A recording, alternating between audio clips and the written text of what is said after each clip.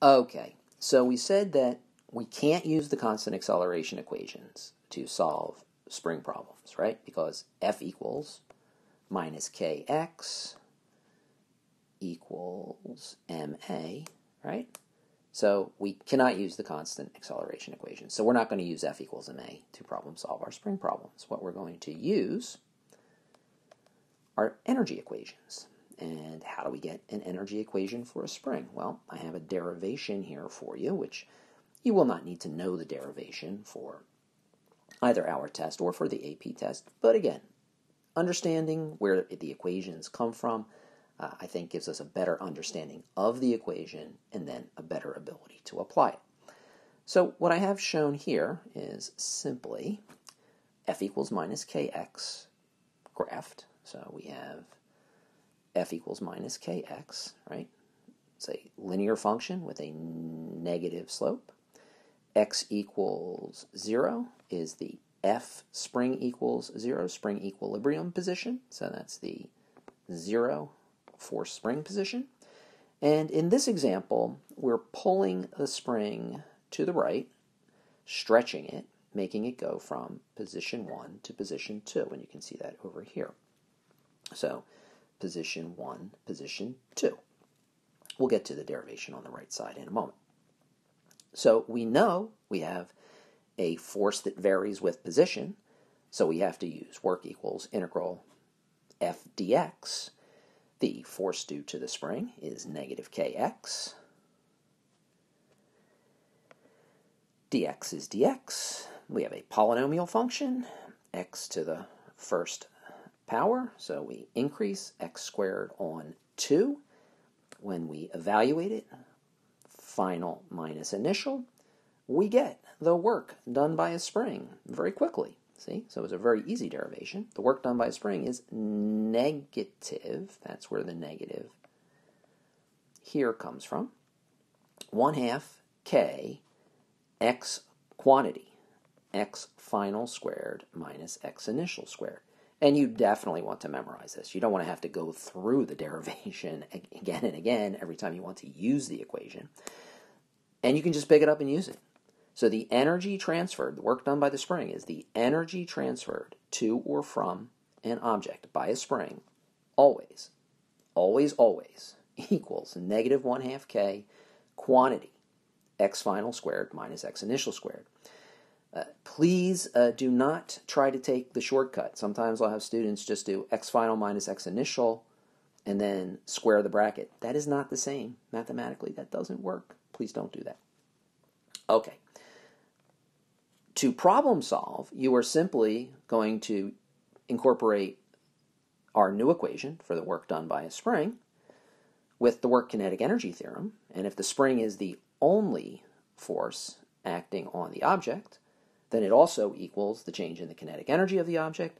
And I would love for you to write down this double equality equation to problem solve every spring problem we are going to be solving. Now, the derivation on the right gets us to the same result, right? So, same thing. And it's just looking at some geometry based on the fact that it's a linear force, right? Remember that the work also equals the area bounded by the function and that horizontal 0 line. Well, since it's a linear function, we can just take the average force value. So that's the average force value. And do that as the height. So the base is delta x. And the height is force average. And that will give us the same exact result. So you don't need to go through this in any type of detail. Some textbooks will have this as the derivation rather than the calculus version. So I just wanted you to be able to see that it does work out. You have a little more algebra to do. You have to do a little bit of FOIL here. First, inner, outer, last. So first, inner, outer, or last, and outer, to be able to get your answer, but it does work out to be the same. All right, then let's see how to apply this double equality work done by a spring equation incorporating the work kinetic energy theorem to be able to problem solve problems. So here we have an example of a 3 kilogram block sliding on a frictionless surface, moving at 10 meters per second when it hits the end of a spring that is just sitting there minding its own business, so it's not stretched, not compressed. That's the equilibrium position, x equals 0.